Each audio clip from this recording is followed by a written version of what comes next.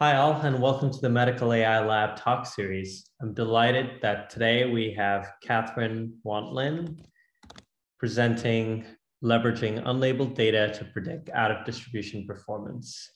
Looking forward to your talk, Kathryn. Take it away. Great, thanks for the intro. Hi, I'm Kathryn. I joined the lab this past fall. Currently doing my master's in CS at Princeton. Excited to present this paper. So to start with just some problem background, we're very familiar in ML with drawing these ID samples from a source distribution to make up a training and validation set. And then we often, though, face in practice this problem that when we shift to doing inference and test time, the data is coming from this target distribution that might not be exactly the same as the distribution that we trained on. So the goal of this paper is to present a lot of theoretical results, but not necessarily to help to improve a classifier per se, but just to estimate the accuracy of a given classifier on a target distribution. So just to highlight some related methods, previous methods have utilized things like calibration on the target domain with additional labels, or they have made some assumptions about sort of linear relationship between the target domain distributional distance with the source domain. However, in this paper, we kind of do away with sort of these assumptions and essentially say that we can assume we have labeled source data, X and Y for training and validation, but we only have access to unlabeled target data. So the process generally goes that we train a model with the training data to output certain softmax scores, certain logits. And then we move over to validation time. And there we feed those logits into a score function and then view sort of the distribution of those scores for our validation data. And the goal at validation time is to learn a threshold such that the fraction of samples with a score above the threshold matches the accuracy in a multi-class classification setting. And then at target time, we basically have this threshold that we tuned at validation time. We have the score function and we have the classifier. So we're able to generate, again, a distribution of scores. And then we say, with this threshold that we've already tuned, we predict accuracy at test time as the fraction of unlabeled target samples with a score above this threshold. So this paper presents sort of this method and tries to give some theoretical justifications of when it does work and when it doesn't work. So I'll first highlight sort of the important notation and then go through like at a very high level some of the theoretical guarantees that they present in this paper. So again, we're working with multi-class classification. We assume we have an input domain of some d-dimensional vectors and a label space of some k classes. And then we assume that these X and Y pairs are coming from source and target distributions where there might be some shift between them. And then we say that for a given data point, that the error on that data point with its label Y is 1 if the predicted label, this argmax over the softmax scores, is not equal to the true label. Otherwise, it's 0. We can generalize this error to sets of data by taking an expectation over the distribution of X and Ys. So again, this setup assumes that we use a fixed model. We have labeled training and validation data from the source distribution DS and then unlabeled data from DT. And then the goal is just to predict target classification error. So to start, there are like a variety of methods that have been suggested in the literature. So these theoretical results just try to gauge what are the bounds of how good can we predict accuracy on the target? Are we always going to be able to predict this very well? So the possibility result presented here says that absent further assumptions, the accuracy on the target is identifiable if this conditional PT of y given x is uniquely identified by the information we're assuming we have about the labeled source data and unlabeled target data. So the forward direction is pretty concise to show. The forward direction just being if this conditional is uniquely identified, then accuracy is identifiable. You can kind of see this because this expectation over here, we already assumed we have access to this distribution of the unlabeled data. Now, if we have like this uniquely identified PT of y given x, we can fully understand the joint distribution of x and y in the target domain and use that to get a measure of error in the target domain as this expectation. The reverse direction is a bit harder to show, but generally it proceeds as a proof by contradiction. So we're trying to prove that if accuracy is identifiable, then this conditional is uniquely identifiable. So they start by assuming that this conditional is not uniquely identified, and then show with like this artificial construction that you can find an example of a classifier that estimates different target accuracies. And also that it's sort of impossible to tell with this classifier, like which error corresponds to which target conditional. So together, this just provides some sort of bounds on what we can do in this space. So I wanted to also just give some examples of like, what does PT of y given x, what could that look like? What does it mean to like uniquely identify it? So here are two like really common examples from the literature, one being covariate shift and the other being label shift. So covariate shift just says that conditioning on like a distribution of x, the distribution of the labels between the source and the target domains are the same, and then sort of flipped for label shift. So you can see that we can uniquely identify this error, this accuracy, because as we're trying to use this expectation over the joint distribution of x and y over the target domain, we can recover that by sort of reweighting the terms, given that we know this joint of PS of x and y. And then because we can factor this joint probability into like the marginal and the conditional we kind of know is equal. We basically can cancel out terms in the numerator denominator to get an expression like this. And so since we know that we already know PT of x and we know PS of x, we can recover the accuracy. And something very similar holds in the case of label shift. So the related result is this impossibility result that kind of proceeds directly from like the proof by contradiction that I just went through earlier. It says that absent assumptions on the classifier, absent assumptions, additional information on the conditional, there's no method of estimating accuracy that will work for every type of shift.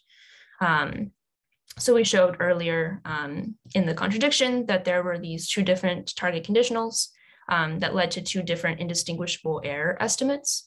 So unless we could like rule out that particular like artificially constructed classifier that couldn't tell the difference, or have like additional information on what kinds of classifiers we have. For example, in general, like if we have a method that estimates accuracy perfectly in like covariate shift, it might not necessarily perfectly estimate accuracy under cases of label shift. So in general, they say that identifying the accuracy of the classifier is just as hard as identifying the optimal predictor. So those are some bounds on kind of what we can discover in this space. Sort of now moving on to just how this confidence is calculated. So I mentioned that the output of these classifier, these logits are being fed into score functions. Two types of score functions are tested in this paper, one being maximum confidence and the other being negative entropy. I think they got better results slightly with negative entropy. And then generally they calculate this threshold just mathematically, saying again that the expected number in the source set of examples that have a score under the threshold is equal to the expected error in the source distribution. And then at test time, when we have like the score function, we have a calibrated threshold. Then for like each example, we can get its score and see if it's below or above the threshold, and give a guess then if it's incorrectly or correctly classified. And generally, this method actually showed really promising results in the empirical evaluation. But kind of like before we talk about those results, they also presented this toy model to kind of illustrate some of the theoretical guarantees already mentioned earlier, just to also give like practical examples of when this will succeed and when this will fail. So to keep things simple, they work with a binary classification problem. The X basically has just two features. One is invariant and is perfectly predictive of the label Y. Y could be either 1 or 0. And then we have this other spurious feature. And what this line basically says here is that in the source distribution, like the X, the spurious feature and the invariant feature can have like the same sign, can be like the spurious feature can look like it's predictive of the label with some probability, PSP. And in the target domain, this probability is sort of changed. So basically the amount of spurious correlation is what's shifting between the source and target domains. And then for the to generate the data for each, either if it's label of 1 or label of 0, they draw these X data from this uniform distribution.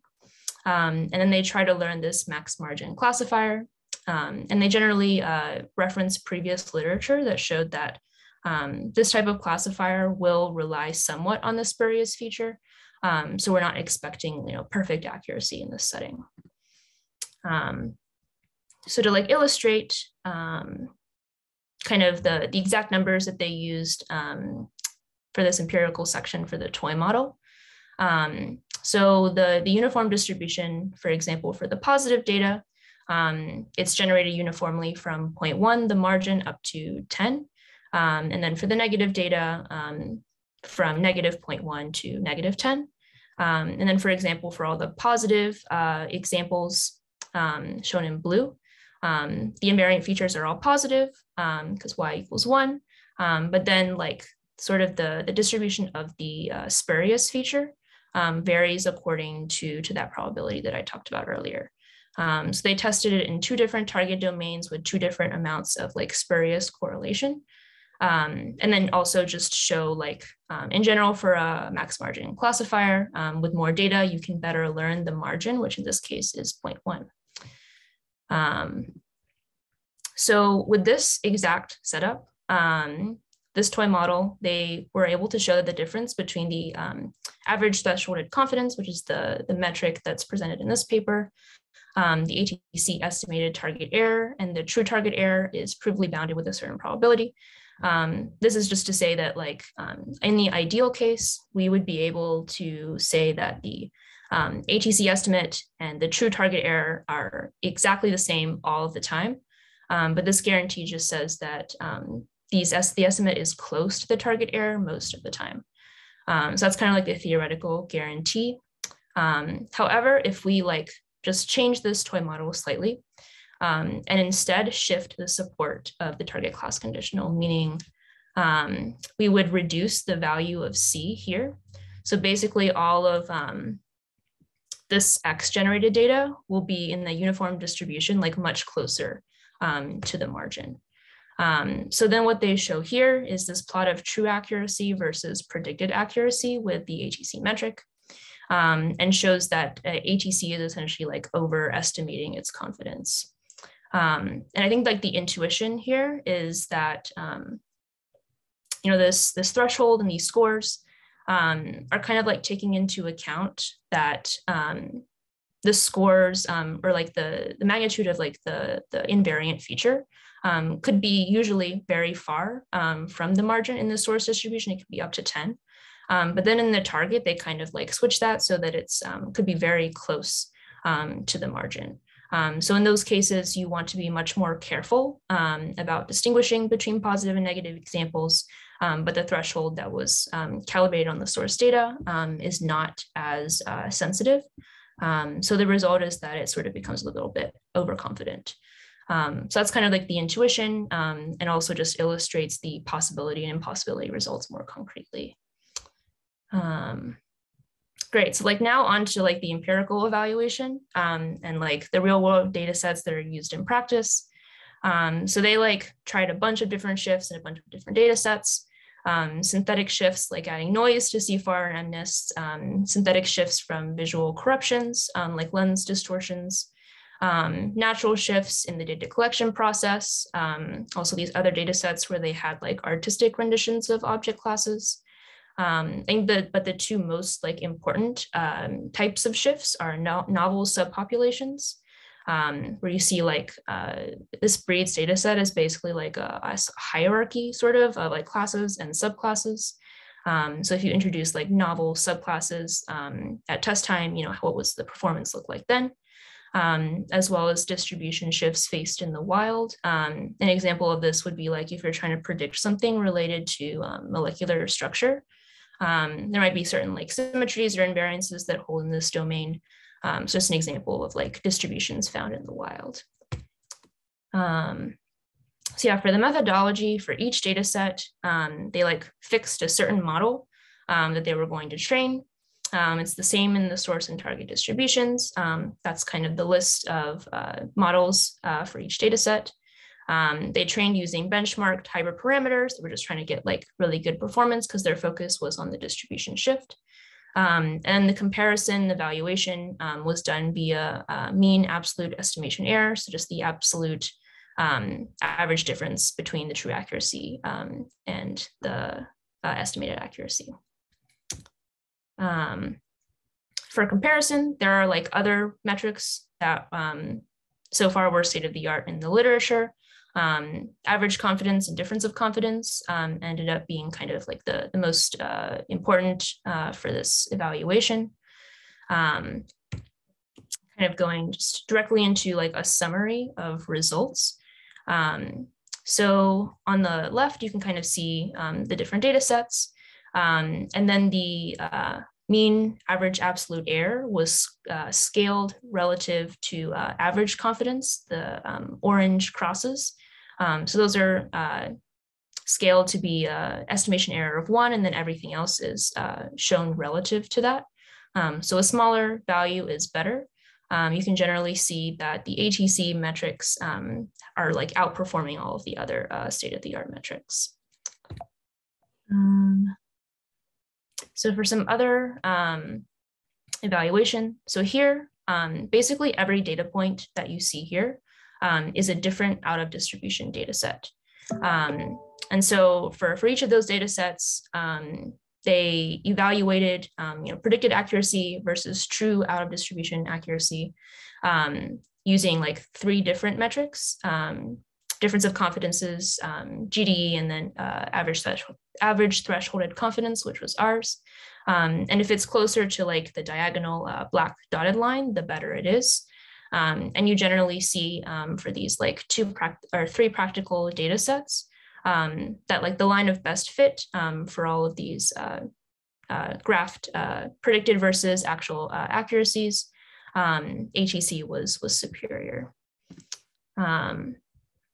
So the other like result was that the types of data sets where we saw like kind of the most struggle in performance or improvement, improvement with ATC over the previous state of the art is in like data sets found in the wild, as well as like novel subpopulations. Those were like the hardest to estimate confidences for.